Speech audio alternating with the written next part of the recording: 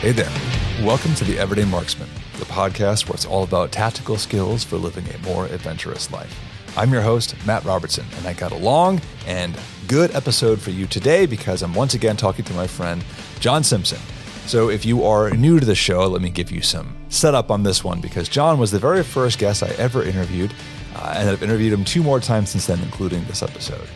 And recently, he has a new book on the shelves, The Foundations of Patrol Rifle Marksmanship, which he thought was right up my alley and everything we do here at the Everyday Marksman. And so, of course, I took the chance to read it, and now we're going to talk about it. Now, this episode is not entirely about the book. We do reference things that are in it, and you can find all of that on the show notes at everydaymarksman.co. But really, the meat of this episode is about the marksmanship and training philosophies that go around not just police patrol rifles, but everybody who's a prepared citizen who owns a rifle and wants to learn how to do these things and wants the right mindset. So I'm not going to waste any more of your time. We got about an hour of interview to get through, so I'm going to jump right to it. But if you are pressed for time, you can jump to the end, the last 10 minutes or so, and I'll give you my key takeaways and some big notes from me going forward into the future. All right, let's get to the interview. All right, John Simpson, welcome back to the Everyday Marksman. Always good to be back. I feel like, that we have an ongoing trend here of you were like the first guest I ever interviewed. And then every time we talk, I learn more. And I'm like, that's refining the entire direction I'm going down with my philosophy for myself and how I train and do things. Well, good. I mean, that's kind of what it's all about. I never accepted this whole philosophy that you hear. You hear it in marksmanship and sniping. My last assignment in the Army, 10th Special Forces Group Sniper Committee, and I had a boss there, and he was just like, there's 100 ways to do everything, and none of them are wrong. And I was just like, well, can't believe that you're in the business of jumping out of airplanes, okay? Because for a lot of things, and especially in my field of endeavor, there's more ways to do something wrong than there are to do it right. There's a correct way to look at this stuff, and there's an incorrect way. The first Simpson's law I came up with was, if I can't show you the math, it's just my opinion. And basically the corollary to that is if I can't show you the evidence, it's just my opinion. So just the final thought on this, years ago, I was working as a contract instructor for this police sniper school. And there was a couple of state troopers that were going through, and I was talking about wound ballistics. I was telling these guys what I'd learned from Dr. Martin Fackler. And these guys, we always do the thing. And I was like, well, yeah, but that's wrong. Okay. I know you're not used to instructors that are going, well, that's wrong, because everybody is trained to do this mealy mouth. Well, yeah, but that's not the answer I was looking for. And one of the things I've always insisted on is I have to live in a world where, well, if somebody gives you a wrong answer, you're not doing them or the people that they serve any favors by constantly going, well, yeah, but I was looking for this. It's, hey, you know what? There's a right way and there's a wrong way to do this stuff. If you take away nothing else from me, then you're constantly searching for the right way instead of like, oh, well, this guy told me this, and he's won these championships, or hey, this guy was in special forces. And that's why I always tell people, I said, look, just because I retired out of SF, don't listen to me because of that. Listen to me because what I say makes sense, and that I can prove to you the science behind what I'm saying. And as long as you approach the job that way, then you're going to succeed. I feel like it was you who said this, and I've picked it up and kind of thought about it, because I actually don't see this thought very often, which is judge an idea on its merits, not by its pedigree. Yeah. That's always stood out to me, because especially in the shooting world, it's like the total opposite. It's like, unless somebody is a grandmaster or a, not just SF, but they have to be like CAG or Delta, well, then their opinion doesn't count. And it's like, but is that true? Or what if it actually is a good idea and you wanted vetting by somebody else? Like, I don't know, judge it by its merits. Speaking of Delta, you can read it in Charlie Beckwith's memoirs when he was standing up Delta.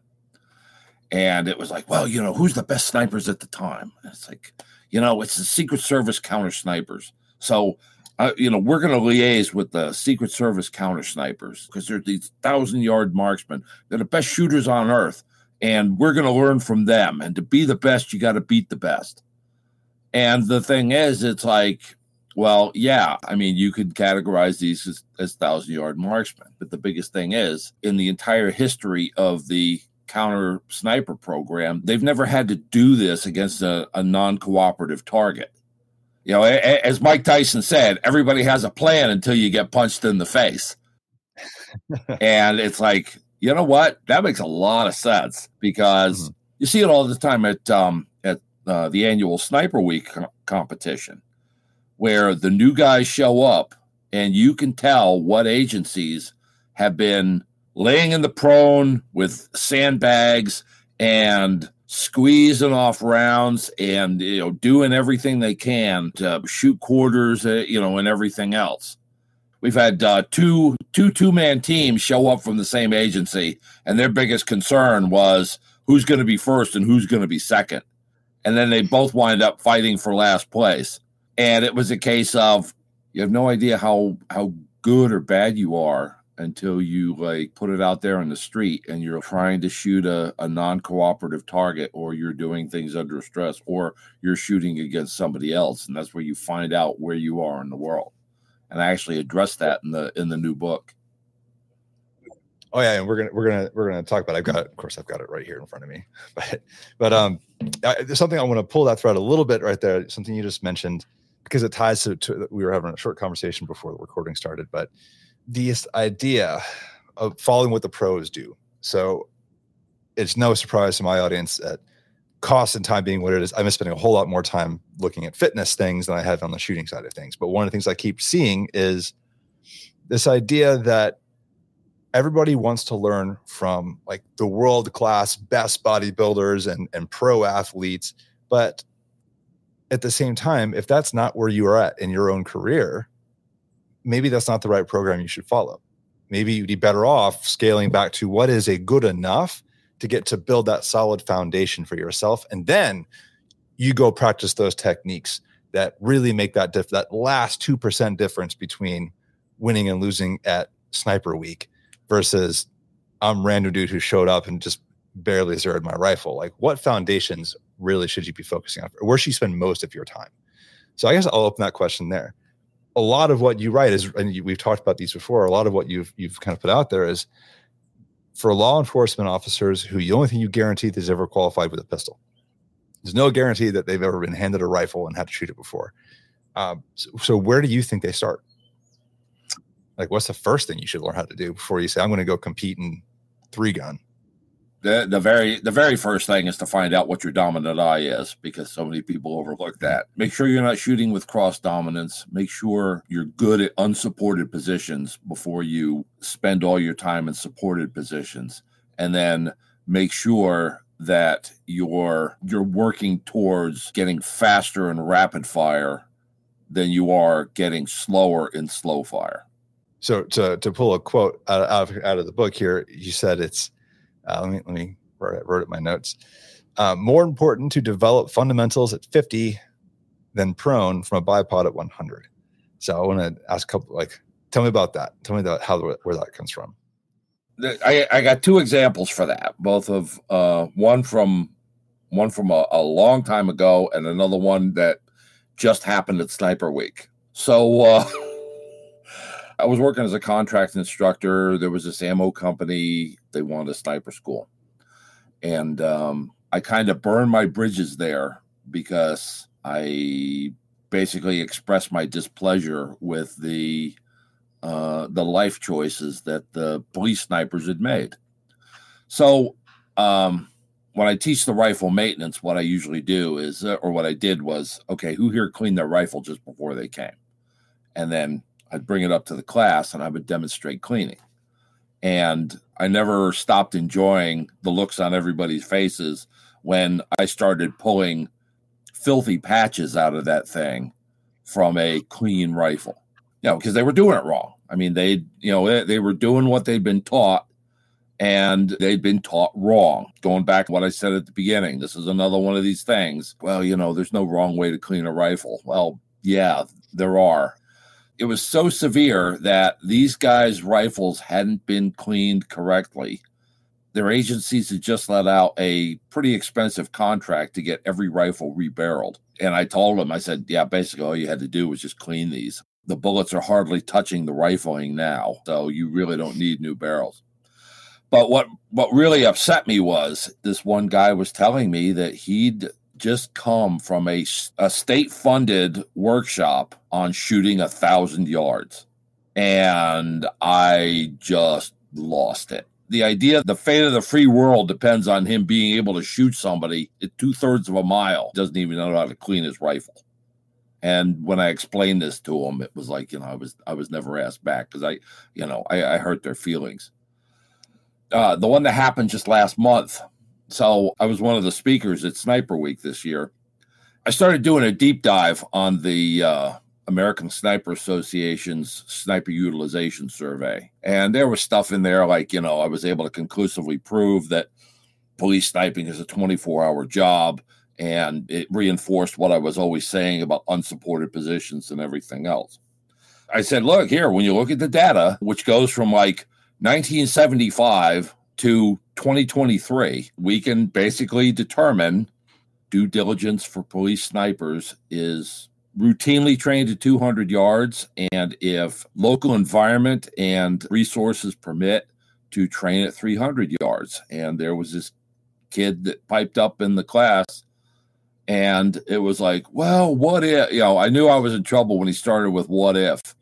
Well, what if you're doing Overwatch on a meth lab and the entry guys, and it's 500 yards.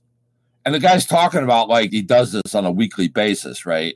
Well, I could have asked him, it's like, so how is it that the entry mugs are within 500 yards, but you got to be back there? The 2-day conference is before the 2-day range challenge. So I kept an eye on when this guy shot during the challenge, and he came through the range that I was helping to run, which was at 50 yards. And it was a 50-yard hostage situation. And the thing is, it's like, I'm looking at this guy's target and I made sure to take a picture of it because it was like, yeah, if you're shooting like this at 50 yards, you don't really need to be talking smack about what if you're shooting at 500 yards. And that's all a case of foundation. You go into the abstract where people start what ifing and everything else. It turns more into an ego measuring thing. I usually hate sports analogies, but it's like, instead of paying your dues with the blocking and tackling drills, hitting the dummies and everything else, it's like everybody wants to start running plays. And it's the same thing with shooters. Instead of standing there at 50 yards, unsupported, shooting at a target, producing a group that's like the size of a number 10 wash tub, they would much rather get down into prone bipod with a sandbag under the toe of the stock, which I absolutely hate, and then shooting at 100 yards, taking like a minute per shot, going, hey, look at the group I fired. I'm going to cut this one out. I'm going to stick it in my wallet. If you want to get good at this, you define the target and you work backwards from that to design your training. If you don't define the target, then it's a case of you're developing a capability and hoping that you'll run into a circumstance that capability will be able to meet. You understand what I'm saying? Mm-hmm. Very much. I feel like I do this all the time in my head.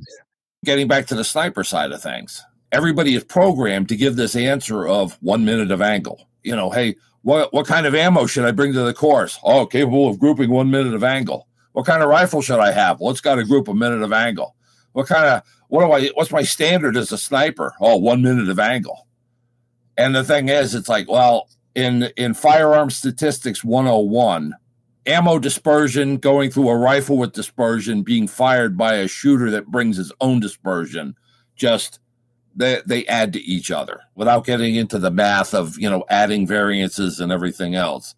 Nobody's ever actually thought about that.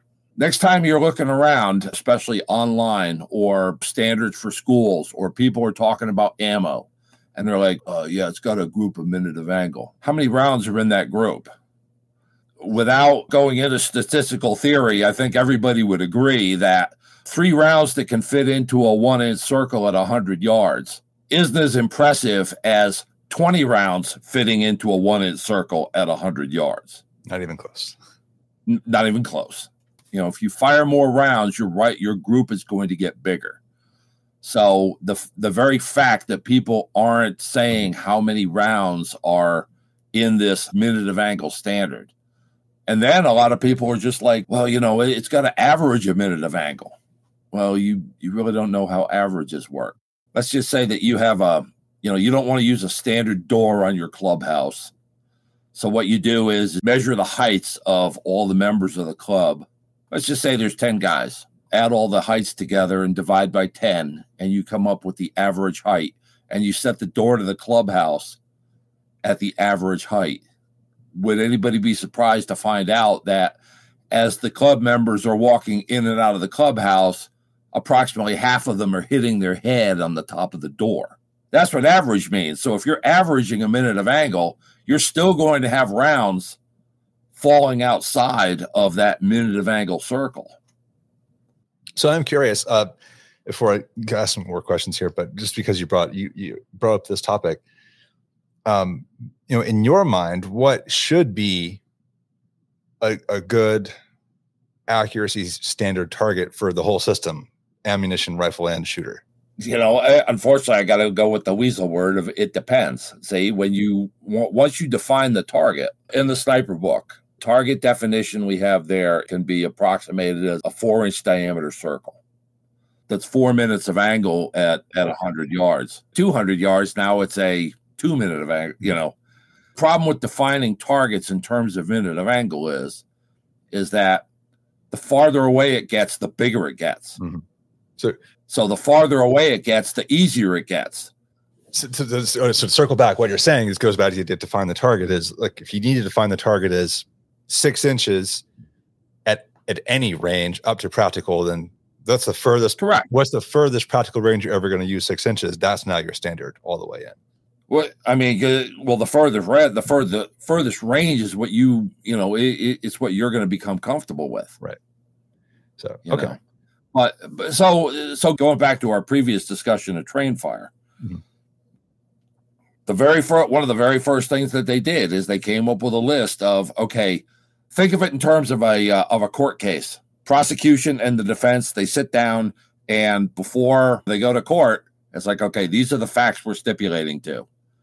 And what they did in train fire is they came up with a whole laundry list of, all right, going into this, these are the facts that we're going to stipulate to when we design this program. One of the things that they did is, okay, so because of smoke and terrain and soldiers doing soldierly things, even though they didn't say that, the farthest you can likely expect to hit a target is at 300 meters. So they're going, all right, everything is going to be designed around 300 meters and in. And then, if you want to come up with an advanced program, then that can be 300 meters and out. But we're not going to go back to the sights on the M1906 Springfield with a sight setting on there for 2,600 yards. Mm-hmm. Because everybody thinks it's cool. Yeah. It's funny. I don't know. It's every time we talk about train fire, that comes up, that 300, and it's how off that 300 meters or 300 yards is just such a recurring theme throughout all of the research and actual small arms usage. So now I want to get back to the book. So the book actually is Foundations of Patrol Rifle Marksmanship as opposed to Sniper Marksmanship before. Yes. So I guess the question I want to ask is, what was the impetus for this one? Because I know you're kind of associated with the Sniper Marksmanship, the Sniper's Notebook. Why Patrol Rifle? So, as you know, the original Sniper book, it started out life in one form as Paladin Press, and they went out of business. The rights devolved to me, and I was looking to get it back into print, and I found a company called Loose Leaf Law. They weren't interested in doing a reprint, they wanted to do a fresh version of the book, which I was all for. So we did that. And then a little bit down the line, it was like, hey, do you want to do a revised and expanded edition of the Sniper book? And it was like, yeah, great. I mean, so, you've seen the stuff that's in there. That and fixing a whole bunch of typos I didn't know were in there. But so then Loose Leaf Law was purchased by Blue 360 Media, and they wanted to continue publishing my book. So we came up with that revised edition, and doing very well. So the Blue 360, the head of law enforcement, business development, a guy by the name of Joe Bucco, he and I were talking, and he was like, hey, there's a lot more cops that are carrying patrol rifles than sniper rifles, because could you go through this and, change the word sniper to patrol and, maybe, and I'm going, boy, that's a really good idea, but it was one of these deals where sketching an idea out on the back of a napkin at lunch is one thing. Putting it into practice is entirely different thing.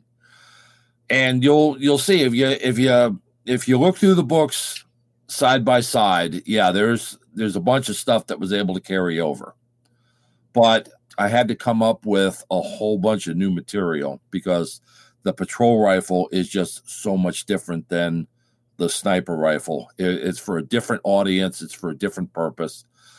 And I mean, Joe had a brilliant idea, but it was one of these deals where I had the opportunity to put my own training philosophy onto the subject of patrol rifle, because patrol rifle is, it's really hot in law enforcement.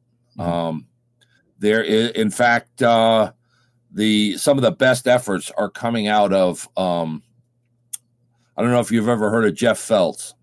No, but he's up in Michigan. He has a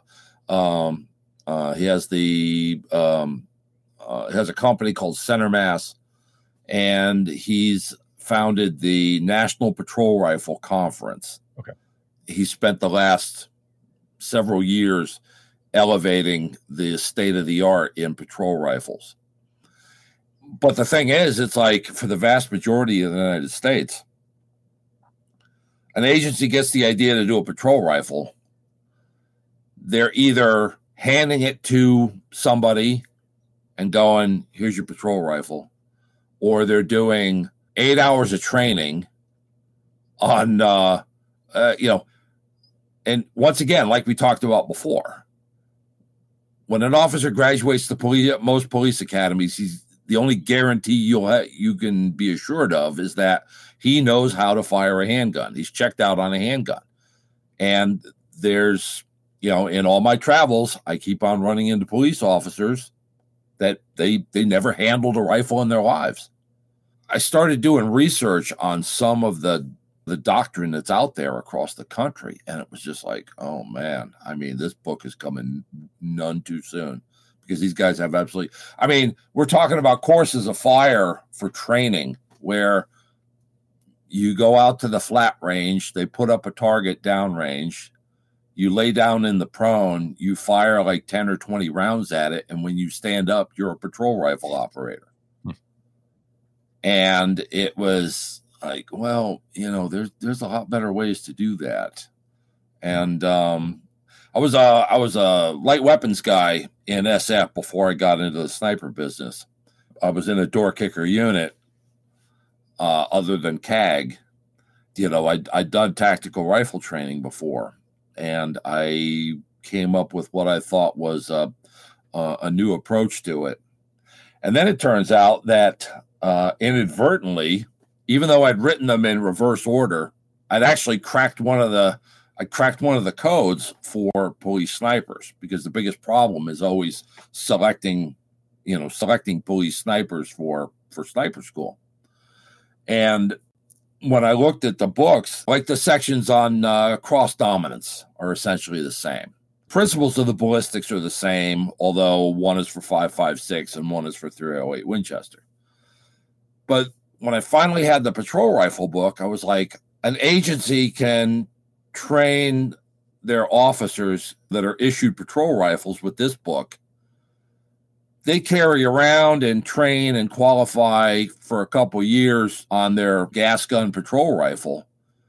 And then when they try out for SWAT, well, first of all, they got a leg up for whatever rifle the entry team mugs are using, but they also had the basis in rifle handling and rifle marksmanship. Now they can go into the thing where sniper team leader, all right, McGuffey, here's your copy of Foundations of Sniper Marksmanship, and goes, here, read through this, work on the dry fire on your own.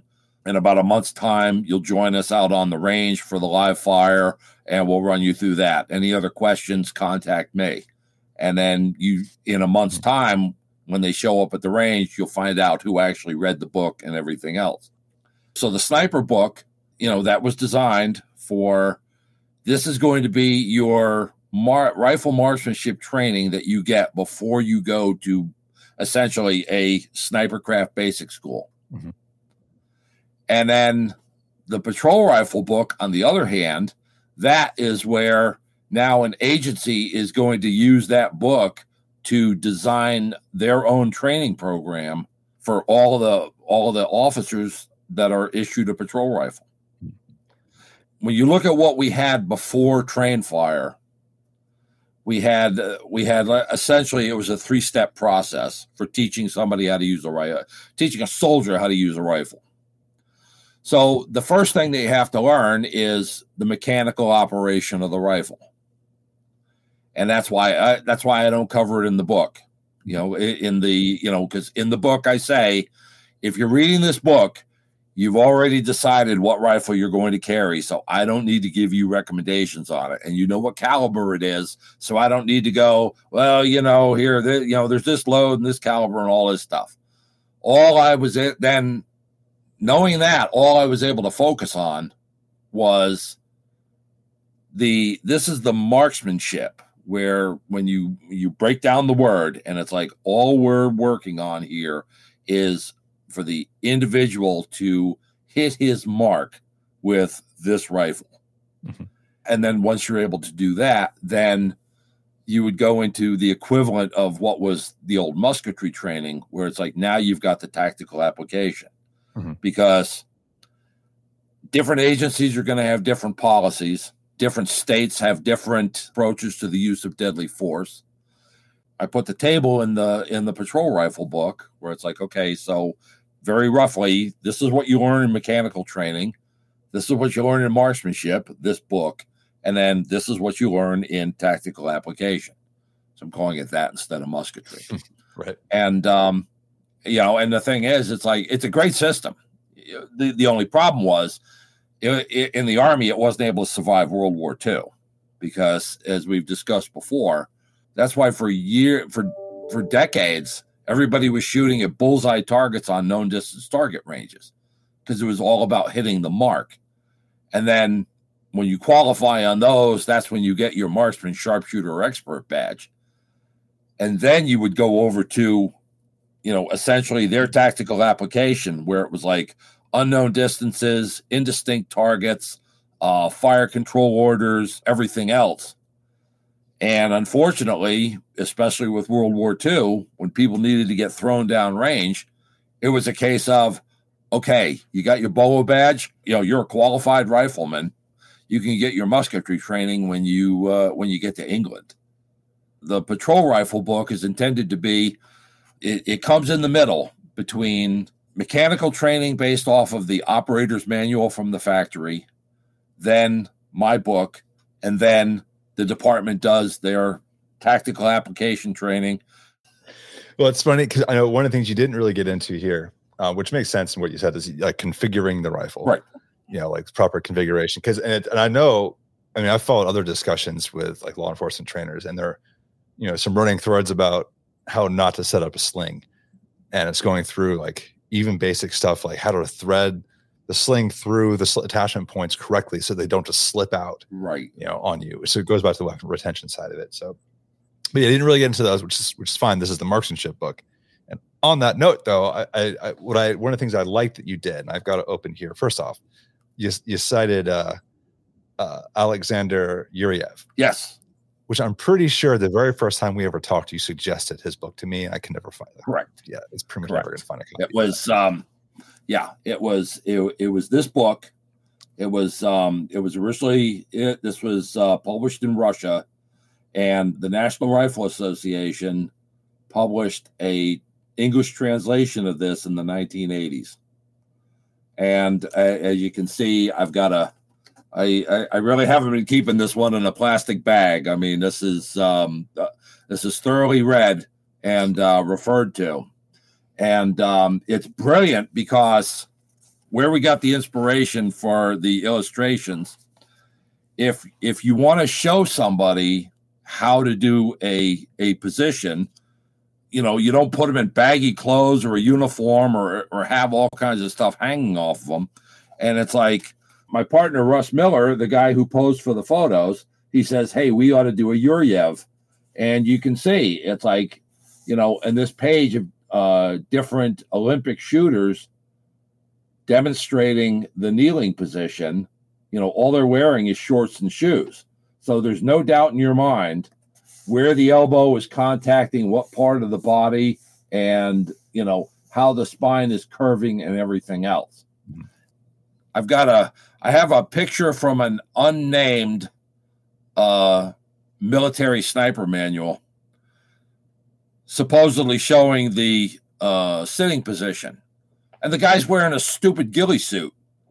So all you see is like a heap of brush with a rifle sticking out of it. You're not going to learn the sitting position from that picture. So that's why Russ and I made the decision to, as he calls it, do it, going the Yuriev way. Yeah. Which is something I really liked out of this one. I mean, so one thing I actually really liked is because you always have your historic, like you like to use like the 1897. Right. The 1889. Yeah. So like I'm looking at kneeling. You have the 1889 diagram right next to Russ, doing it as a photo in gym clothes, which, again, showing. Yes. Two things that really does work as far as showing here's the actual contact points that you need to hit for things like elbow against the knee. That's the best depiction I've seen. Yep. But then also, hey, by the way, this hasn't changed for over 100 years. Like kneeling is still kneeling. Yeah. And if you want to improve it, you better be sure about what you're doing. Speaking of train fire, that's what happened to train fire. Basically, about 5 or 6 years worth of research went into it. And then after it was adopted, the Army kept improving it until it didn't work anymore. Very Army. Very, very U.S. government for that matter. Yeah. No, one of the other things I thought was interesting in here, and I noted it because, and it's several years old at this point, but the Army Marksmanship Manual, when it finally got rewritten, included squatting. And then you have squatting in this one too. And it seems like it's nice to see it come back. I still don't see it very often. And I think you kind of nailed two reasons for that. But I want to talk about where squatting come from. Like, why is that position a thing? So there aren't any 1889 drawings of the squatting position. Mm-hmm. Okay, that's your first giveaway. Okay, that's your first clue that this is like an outlier. And when I was doing the research for the book, and the earliest reference to the squatting position that I could find was 1916, mm-hmm. in that illustration I have in the book, where it started out in the U.S. Navy in their 1916 landing party manual, because they got a guy kneeling and squatting side by side. It's really a crack up because the landing party. I mean, they're wearing their dress whites, and their crackerjack hats and everything else. And all I could think of when I saw that picture was they went into the squatting position so that they wouldn't touch the knee of their white trousers to the ground and get it dirty. That's mere speculation on my part. The reason I address squatting is we see it taught in police sniping. But the thing is, from 1975 to 2023, we only have 3 incidents of shots being taken from the squatting position in the database. Between the sitting and the kneeling, what do you need a squatting position for? But it was one of these deals where I can't ignore it in hopes that it'll go away. If you look back at the sniper manual, I've got the whole how to set up a loop sling in there. I preface that with going, look, you don't need to have a loop sling. I recommend that you don't have a loop sling. However, if you are going to have a loop sling, I want you to put it on and use it correctly. Mm-hmm. So it was the same thing with the squatting position. If people want the squatting position in their tool bag, we're going to address it completely. Russ went off with a rifle because there's a couple different ways that it's been taught over the years. It was part of the course of fire in the Army in World War II. Going into the 50s, the Army started actively teaching it for the simple reason that we thought the next war was going to be a nuclear or biological or chemical one. And in the squatting position, unlike the kneeling, the only thing that's touching a contaminated piece of ground are the soles of your boots. You're not resting your knee on the ground or in a sitting position on the ground. To me personally, it's like the go-to position is kneeling. What most people don't realize is that sitting position is actually a substitute for kneeling when the ground is sloping towards the target. But the squatting position, it's like, okay, I just don't see why would I want to use the squatting position over the kneeling position? Well, I could tell you from my experience, just because I've practiced it a lot when I first started doing, learning how to shoot. I find I'm better at squatting than I'm at kneeling because I have both elbows supported. So I'm just a bit more stable. But the two big caveats, and I think you nailed one of them in there, is the first one is, not everybody has the knee and hip flexibility to get down there heels flat and stay there comfortably, for a while. Correct. But second, when you're wearing gear, especially like belt kit, when you go down into that squat, like it gets in the way. Like you have to have it where you can ride it up a little bit to almost like your belly and then move along. Whereas if you're just doing kneeling and you just drop down real quick, then it's not a problem. Correct. So I think that's kind of the two things to stand out to me about it. Yep. Which is why I said, if you're going to do kneeling, then you need to be able to do it with gear and you need to practice it all the time. In my idea of utopia, where the first thing that you do on the range, get your standing unsupported work out of the way, then the second thing that you would do is put on all of your call out gear and shoot from the squatting position. We'll see how that goes. Mm-hmm. It was a case of, look, if you can't go from standing to squatting and then stand back up again, you need to work on that. It's just like the 1,000-yard shooting. You need to work on being able to get in and out of a squat first in the privacy of your home before you even think of taking up range time practicing the squatting position. And that applies to kneeling too. I know of at least one trainer I've taken a course from where he had a lot of issues, and this goes on the whole physical fitness route, which isn't really the topic for the day, but he had a lot of issues with students coming to class who were so accustomed to, I'm going to stand on a square range and just standing and just kind of blast targets at the berm, that when they actually made them having to move and then go to like kneeling or prone, they were so inflexible that they could not safely get up. Right. Because they would go to get up from a kneeling, but then they were waving their rifle around and flagging people with it because they just were not stable enough to do it safely. Like that's a big deal. Like you should work on that. Yeah. It's a whole package,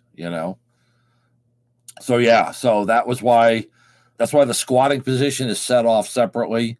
That's why I'm like going, okay, if you really insist on doing this, then this is how you're going to do it.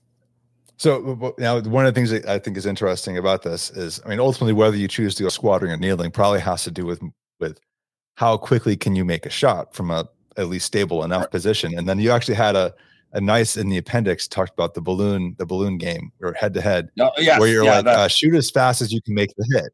So it doesn't need to be like if you taken 30 seconds to get that perfect shot when you could have taken 5 seconds to get good enough shot, you should take 5 seconds, not 30. And then I thought your illustration of the balloon game or challenge was actually really fitting for that. I don't know if you can tell me a little bit about that. Well, was that your idea or where'd that come from? Yes. Yeah. That was, I actually came up with that idea when I was training snipers. It was at Fort Bragg, and my partner at the time, we used to kick ideas back and forth. You get this realization that sniper marksmanship is actually rapid fire marksmanship. And it seems counterintuitive because when you see people shooting, they're doing the whole, it's a stationary target. It's a steel or a paper target. And the thing is, we were going, well, once you latch onto the principle of non-cooperative targets, like the four characteristics of sniper targets, of rifle targets that I identified, when they're not cooperating with your efforts to shoot them, then all of a sudden, this whole thing with the slow, precise shot, that goes out the window. Once again, you have a plan until somebody punches you in the face. Well, you have a plan until somebody is like trying to keep you from shooting them. Once you start looking at things that way, then you realize that, well, yeah, because even standing offhand is rapid fire marksmanship. Because when you think about it, because I talk about in the first book, especially where, you get the wobble area down and, you have the figure eight. Well, the thing is, as the rifle is coming down into the center of the target, the center of the aiming point, the shot needs to break at that moment.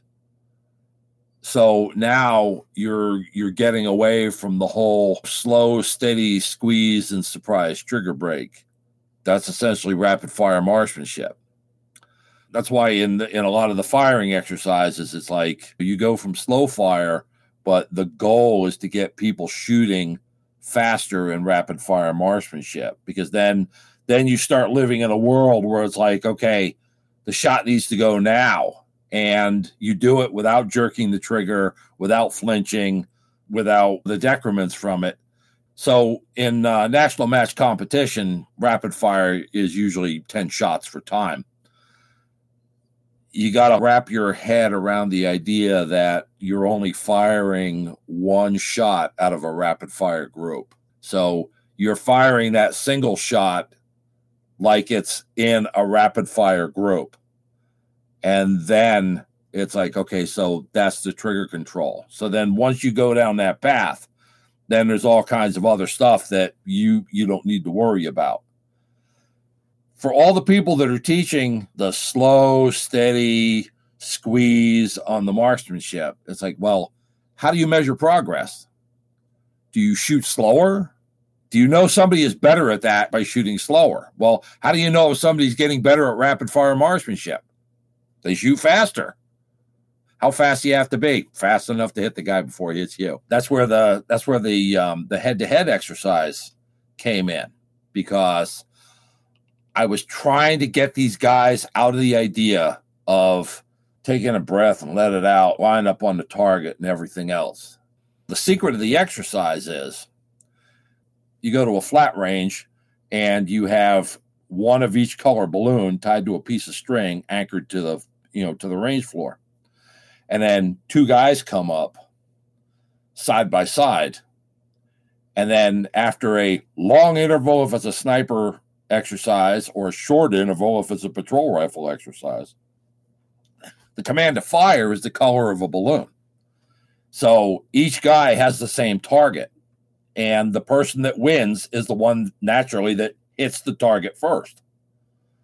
And the first time you see it done, especially with people that have been trained with slow, steady marksmanship, I mean, it's a fire drill, because now guys are firing, and like in sniper school, they forget to run the bolt.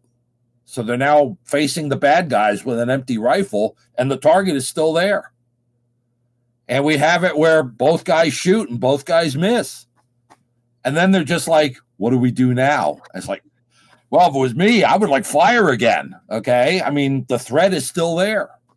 And I tell the guys, I said, look, the way to think about this is, instead of two guys aiming at the same balloon, think of it in terms of two guys, the balloon ain't there, and they just saw each other at the exact same time. And then all of a sudden the realization hits people where it's like, okay, yeah, I lost this and I wound up with a bullet in my head and he didn't. And it's kind of funny when you run it for snipers because everybody, and I mean everybody, starts off in the prone bipod.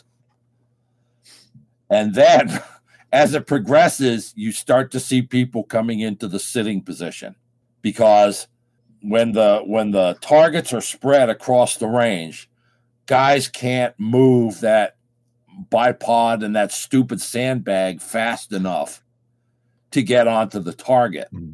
And then all of a sudden, it's like when you're laying there for 10 minutes, because when I do it for it's different for a school, because you got to have turnover. When I'm doing it for an agency, guys will be laying there for like 10, 12 minutes, which is nothing compared to real life. You'll lay there for like 2 hours and not fire a shot. So, these guys will, they're laying there in the they're in the prone and nothing's happening. All of a sudden, things are getting to them. And then they start to, and then as it progresses, people are seeing, well, the guy that was in the prone bipod, I mean, he consistently loses. The guy that's in the sitting position, he's able to do this. Without my having to tell anybody, everybody winds up in the sitting position, which is just what they would do in real life. Mm. So then, and then, like I said, with the patrol rifle. So it's a case of now you can do it where, hey, start off where the guys are standing side by side. Throw variation into it. Once they're good at that, then it's a case of, hey, you got to walk from this cone to this cone. And some point before you get to that cone, I'm going to call out a color. Hearing it described, people are like, well, how can, if it's really close. It's like, trust me, I've been doing this for decades now. And it's extremely easy to see who won and who lost. Mm-hmm. When I was on active duty, I was part of this program called North Star.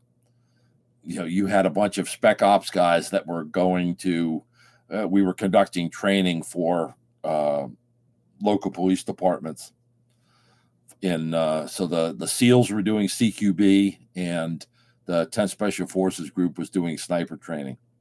And I was actually doing this for them at Camp Perry, Ohio, which, for anybody that's not into competitive shooting, it's like I was just so overwhelmed to be standing at Camp Perry, Ohio. I can't tell you, but I set up this exercise for the guys, and I'll never forget the look on this one cop's face. And he came up and told me later, it's like he was moving the crosshairs onto the balloon, and he had it. And he was just getting ready to break the shot, and all of a sudden the target disappeared in the scope because the guy next to him had shot it. And he said in that moment he realized that if he and that guy had seen each other at the exact same time, he would be dead at that moment. Mm-hmm. Well, and you make the point, I think it was a really, really good kind of illustration of, let's say somebody arbitrarily picks a time standard for themselves. Like, oh, it's 8 seconds. Like, I will hit my target in 8 seconds. Fantastic. That sounds great until the other guy is training to beat it in 6. Yeah. And the thing is, it's like people want, it's like, well, what should I train for? Train to beat everybody. There's no magic number for the thing. This kind of goes in answer to your question as far as defining the target. Because it's like, well, how long is the target going to be there? Like, I don't know. Yeah. Something I would much rather somebody say, I don't know, than to make up an answer. Mm-hmm. Because that's screwed so many people over, where an instructor doesn't know something and they're like, this. I'm convinced that's how DOPE became an acronym, which, as you know, reading my stuff is like one of my pet peeves in this world. Oh, I think you sent me an email one time. I published a DOPE card I used for a competition, and I used all caps on it. And then you sent me a nice email being like, "It's not an acronym, Matt. Stop that." Yeah. I still haven't fixed it, by the way. It's still up. See, but now there's an appendix in the patrol rifle book explaining why DOPE isn't an acronym and why it's actually a bad idea. This conversation does make me think, and I think I've asked several people about this, including Russ and a few others, but it would seem to me that a big part of being good would be doing competition, and not straight up like high power, free position, but even like with precision rifle or anything else, like PRS, where, hey, improvise a position as quickly as you can and make your hits so you can beat the time of everybody else. Like that would seem like that'd be a big beneficial way to learn these skills, versus I'm going to stay in prone all the time. Oh yeah. Yeah. I mean, as I wrote in the patrol rifle book, it's like, you'll notice that in athletic competition, records are only made when somebody is like competing against somebody else. Yeah. You very rarely hear about somebody that goes on the track by themselves and sets a new world record. It's always when here's this guy that's coming up to in his peripheral vision, and it's like, oh man. No, I mean, I love that balloon one.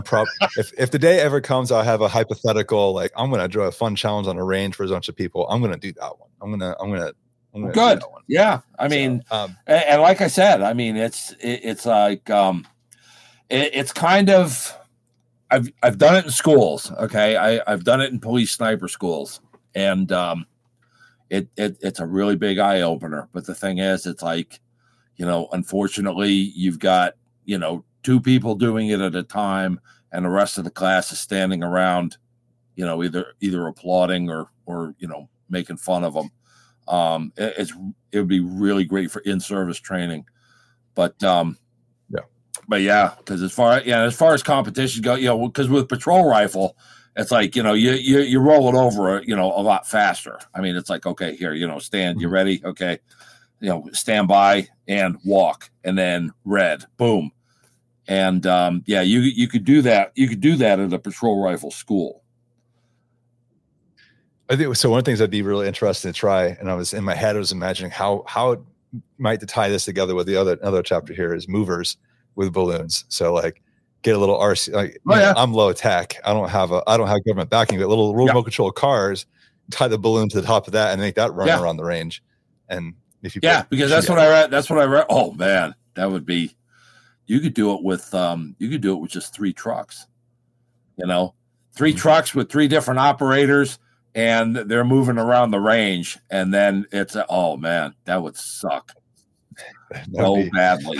That'd be a heck of a challenge. Now on the movers, I mean, one thing I thought was interesting you had in there was rather than using full size silhouettes, go to 9 inches wide. Correct. When I thought the reasoning for that was really I had never come across that before, but that's everywhere you're thinking again. What are you aiming at?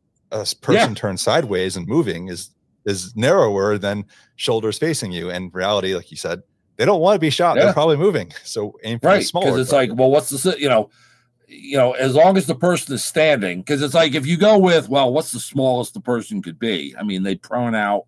So I was looking at something that, okay, if somebody's moving, they're up on their feet.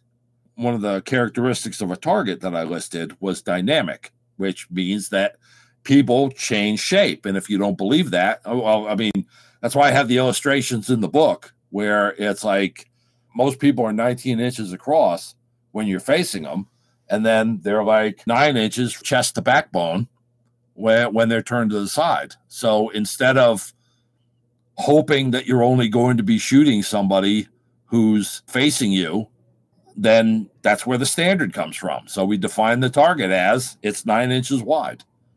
Going back to what I mentioned in the sniper book, shooting standing unsupported will help you with every other more supported position, whereas practicing in the prone supported position won't help you in any of the lesser supported positions. Well, it's the same thing with this. If you're constantly practicing against a cut down mover target, when somebody is facing you, then you're not going to have any difficulty. Yeah, do the harder thing most of the time. Yeah, or as Derek Bartlett says, practice what you suck at. They'll hear that, and it's like, yes, practice what you suck at. But then when it comes time to actually doing it, it's difficult because it sucks.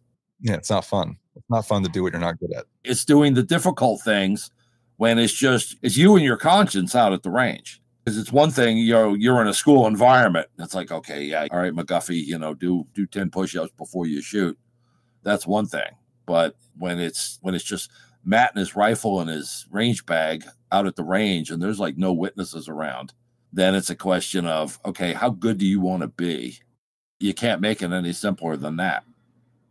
I had it was a very wise man taught me many years ago.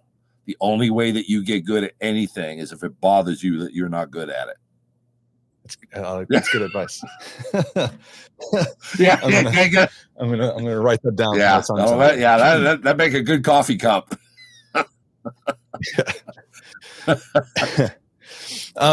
So I guess kind of related to this, and this is probably getting to the end of the topics here, but I think you had a mention in this, the difference between my notes, marksmanship training, what is service rifle techniques, so service rifle competition, and then actual rifle operations, and kind of this relationship between them. And I've had similar conversations like this with Russ, and others, but I'm kind of curious in your take on this, because my opinion, which take it for what it's worth, I'm not an expert at anything, is that that's foundational. It's foundational skills. The marksmanship piece is like the foundation you build on. Like everything else comes off of that.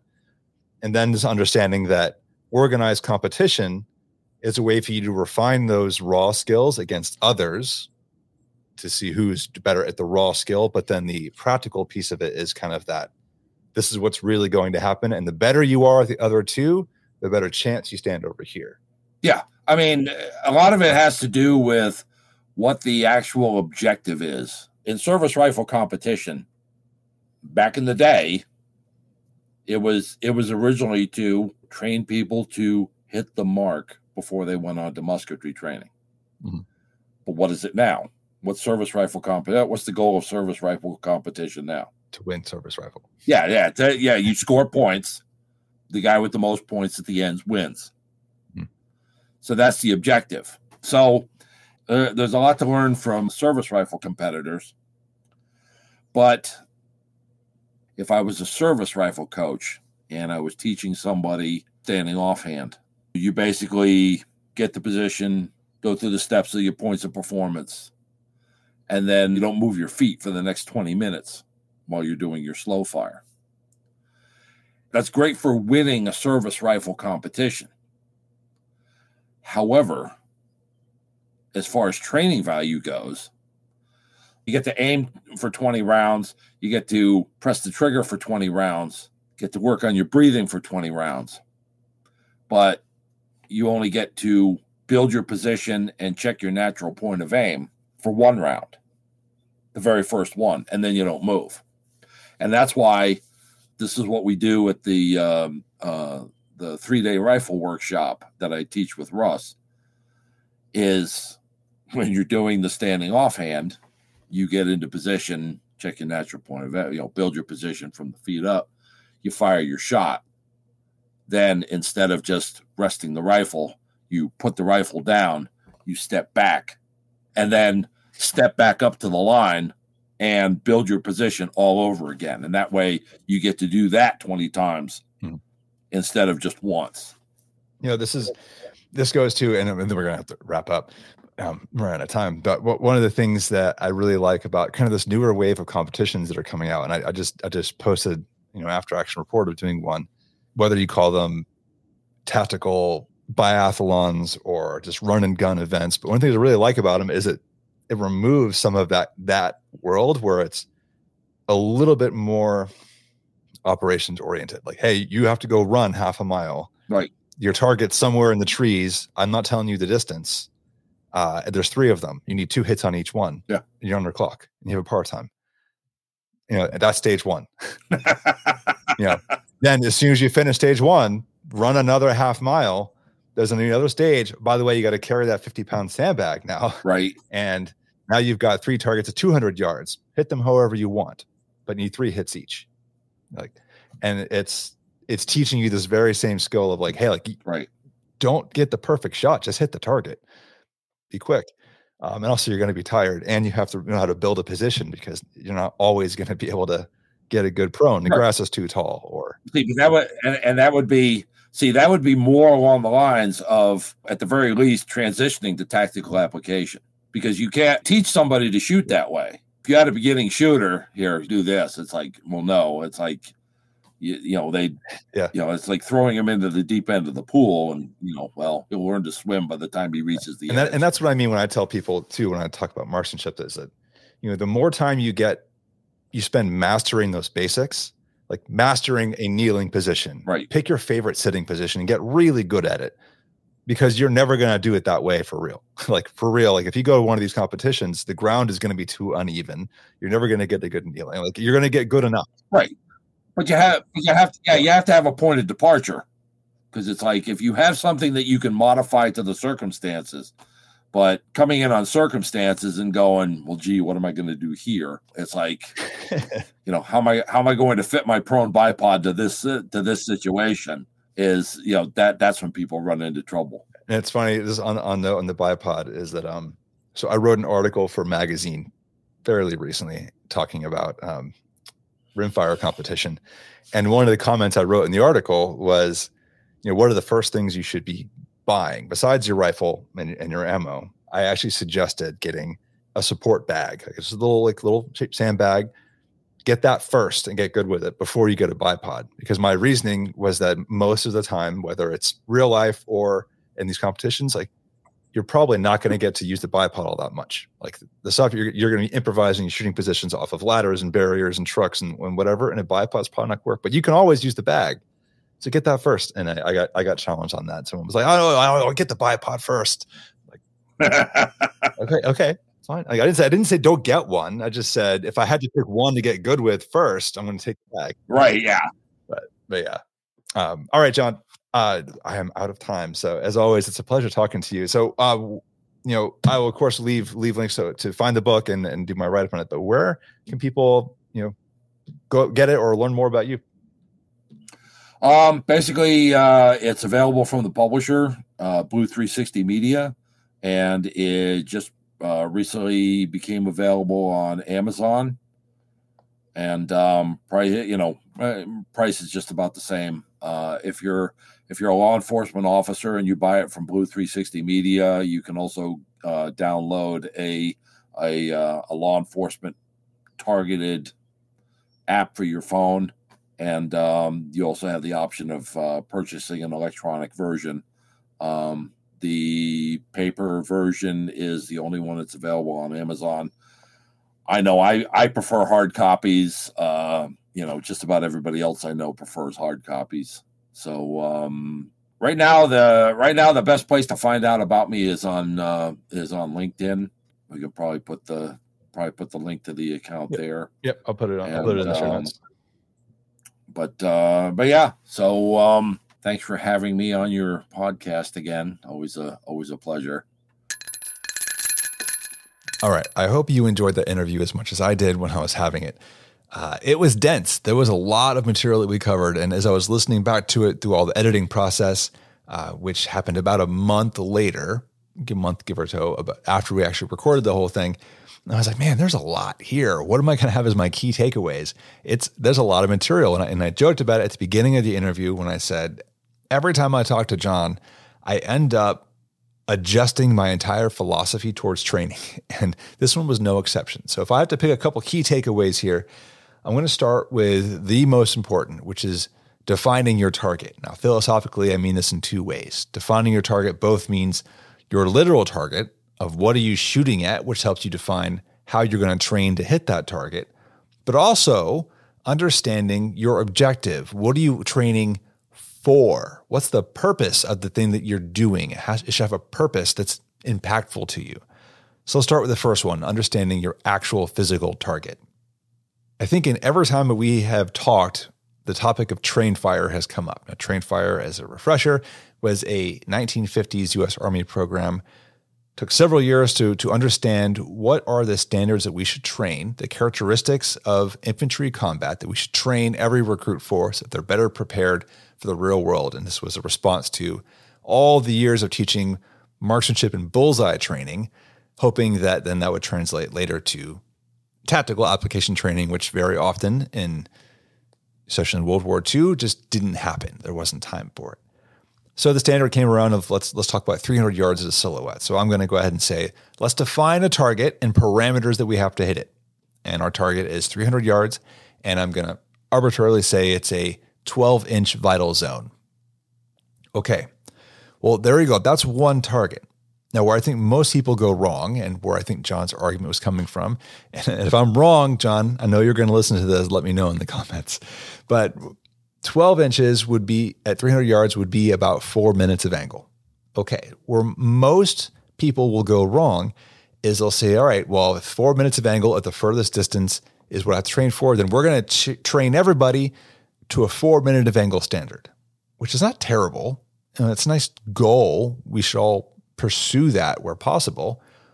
However, don't fixate on the idea of 4 minutes of angle, because what happens if that 12-inch vital zone is now at 50 yards? Is your accuracy standard now 2 inches? No. If it's at 100 yards, is it now 4 inches because that's 4 minutes of angle? No, the target is always 12 inches. So what you should be thinking about is, if that target is closer, I should be training to hit faster. I'm less concerned about the accuracy standard than I am about being able to hit that target at whatever distance it is, up to 300 meters or 300 yards, or however you want to think about it. So that's a really interesting perspective just to keep in mind about why you're thinking about the things you do. Don't get bogged down in the idea of bullseye shooting. That's a big one there. Now it gets to the idea of, what are you training for? We touched on this a bit towards the end of the interview, which was the idea behind competition. You know, it's really easy to fixate on the outcome of winning a competition. And therefore, it gets easy to forget why you're doing it in the first place.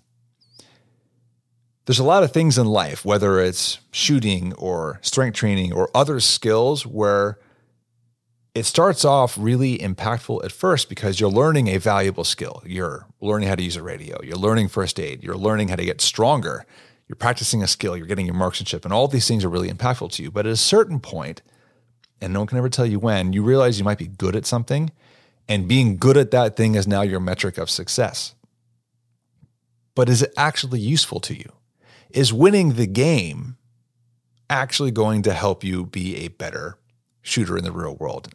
Now, you and I hopefully never have to fire a shot in anger, but let's game this one out a little bit. I believe it was Russ Miller who John talked about a lot in this episode as a training partner. And when I talked to Russ Miller, he gave a similar discussion point around precision rifle shooting, which was he wants to train to shoot his rifle competitions the same way he would do it on a sniper call out. So he sets up his gear on the mat the same way. He wears things the same way. Is that going to slow him down? Probably. You know, that's not going to help him win the match compared to somebody who is gaming it with pouches and things fixed all just in the right spot so it's easy to access it in the moment so they can reload. But that's not what he's training for. He's using the competition as a way to practice for the real thing. And that's the difference. That's the mindset shift that we all have to get to. The competition is important. We should go into the competition. I'm going to talk more about this in another episode soon. But we have to remember that competition is not the goal in of itself. Getting better as a shooter so that we can serve a higher purpose of defending our family, defending our communities. That's the reason we get involved in competition. So remember that going forward. All right, now that's 2 points. I'm going to go 2 for 1. The third one here is, if you didn't catch it in the episode, I went nuts over John's head-to-head drill, which is involving balloons and 2 shooters next to each other. You're going to hear me talk about this one a lot in the future because I think this is just so cool. It's a wonderful way to let people see the effects of competition in the real world. Who is the better shooter? And it's not just about accuracy, but it's also about speed. And you need to be fast enough to hit the target, and there's no points for being more accurate if you're too slow. All right. So I know that's counter to a lot of things people say is you can't miss fast enough, but you can certainly